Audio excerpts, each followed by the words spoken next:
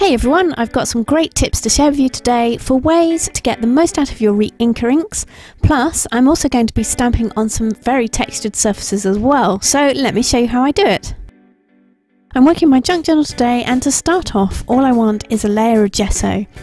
This pot of gesso is quite old, so it's become quite thick, but it makes it really easy for getting a great texture. So what I'm going to do to make a really quick and simple texture is just press some other pages in another junk journal into this gesso surface and then peel them apart. And it will leave me with 2 double pages of great gesso texture. Now normally I would just let this dry in its own time, but today I'm really pushed for time, so I'm going to out with the heat tool and give this a little bit of a helping hand to dry. So the Reinkers that I thought I would play with today are the Holtz Distress Inks from Reinkers. Now if you're a crafter or a stamper, then you probably know these really well. If you're not quite sure what I'm talking about, then these are the inks that you use to refresh an ink pad for using with rubber stamping techniques. And these particular ones, they come in quite a handy little glass bottle that has its own little eyedropper. Now these inks tend to be a little bit gloopier than other inks would be because they are used for refreshing and refilling ink pads. So that's just something to keep in mind when you're using them. Undiluted, they tend to have this kind of glossy sheen to them and take rather a long time to dry. But if you dilute them down with water, and as they are water-based as well, then you can kind of use them like a watercolouring medium. So I'm going to use them first off to colour my background on this textured gesso. And again, because I'm in quite a bit of a rush doing this art journal page, I will speed things along a little bit by using the heat tool. But that's actually worked out quite well because I can use the heat tool to push that watered down ink into rivets of extra texture and colour along the surface. You can see I'm being kind of haphazard about how I add this. I am literally just dropping the ink onto the page, spraying it with water, and then moving it around with my finger, or lifting up the page to move it around, or using the heat tool to move it around. But I don't want my page to get too saturated with water, so that's why I'm drying off in between layers. These particular inks will still react to water put on top, so even when they're dry, you will still get them reacting one layer to another layer. And you can see that here where I've added that blue ink on top of that dry yellow area, but you're getting sort of a green mix coming through, which is absolutely fine because I specifically chose colours that I knew would mix well together, and I tested them out beforehand just to be sure.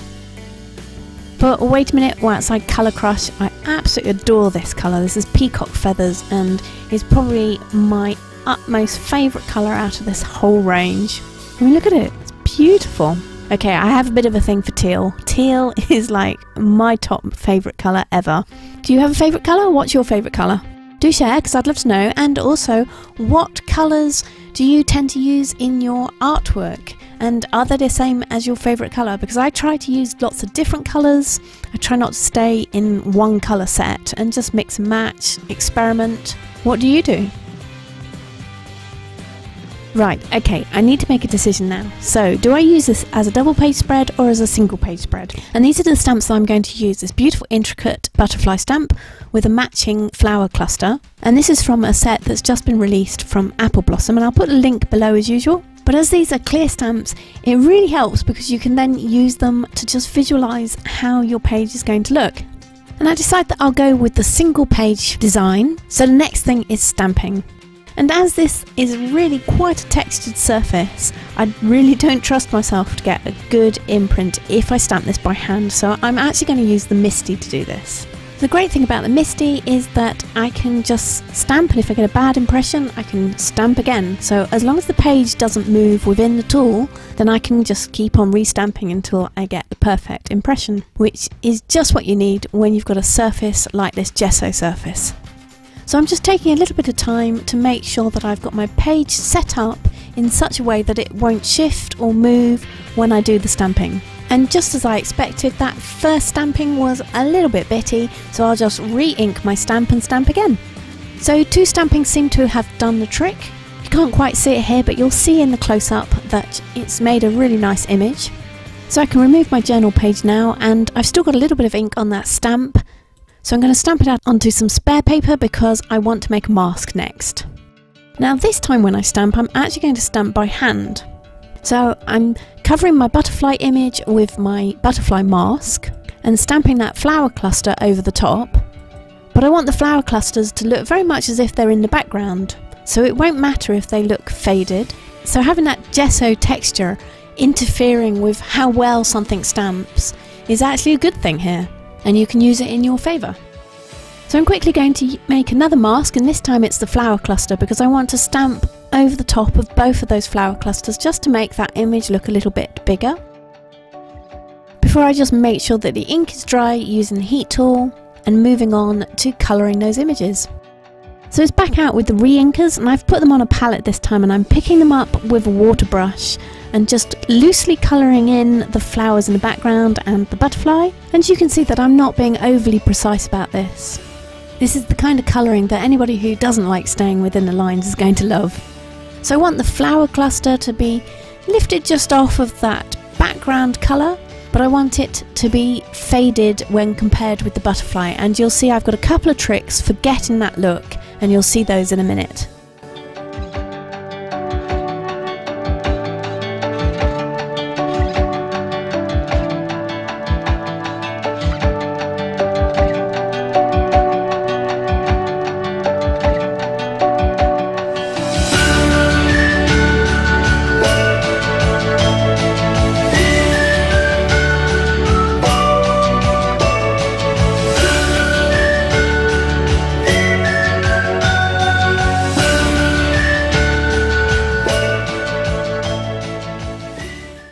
And I want the butterfly to be nice and bright so it really pops off the page, and I'm going to do a little bit of colour mixing on the tips of the wings so you can get that lovely yellow going into the teal, making a green colour, and it'll just be really pretty.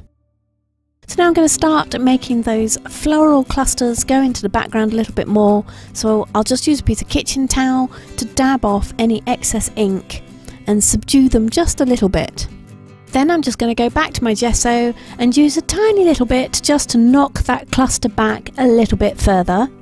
But I don't want the gesso to be too white because it will be just too stark, so I'm going to use some Reinker ink to tint it a little bit.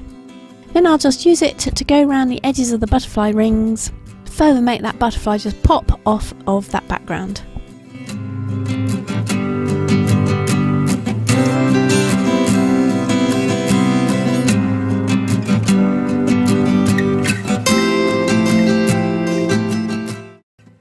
And to further emphasise that butterfly, I'm just going to go back over the outline of it with a black marker pen. This also helps to go back over any of the gesso areas that I've accidentally put onto the line. Once I've done that, I'll put some extra line detail in with some circles. And the circle lines, as you'll see as I do it, they mirror the flower design, and they also just bring the whole thing together, make it all look a bit more cohesive.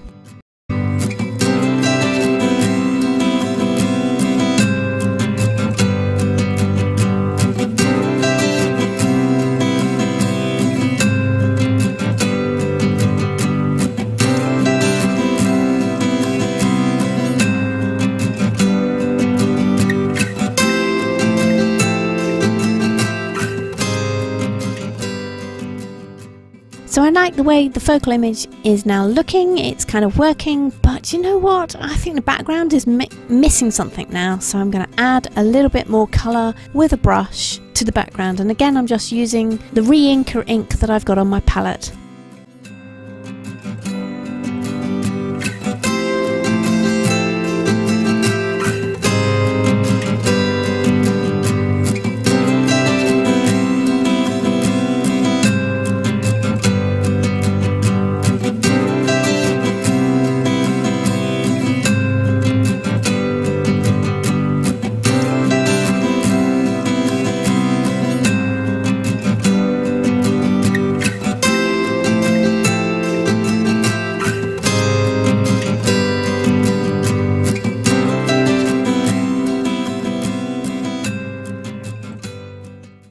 Okay, that's a lot better, but I still think we need something a little bit darker in tone around the edges just to harmonise with the really strong, bold black colour line that we've been using. So I've got my favourite all surfaces pencil here, and this reacts with water to give you a really lovely dark colour.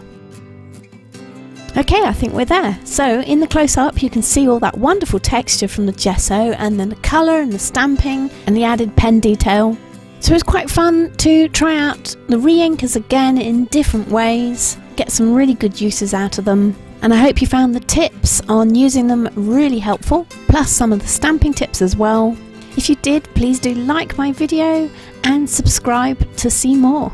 I bring out new videos about art and craft every week.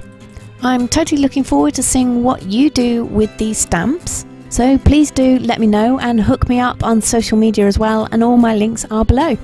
I shall catch you again on Sunday with a new video, but in the meantime feel free to watch my other videos with lots and lots of art, craft, tips and tricks and techniques and inspiration as well. Happy creating, guys, and I'll see you next time.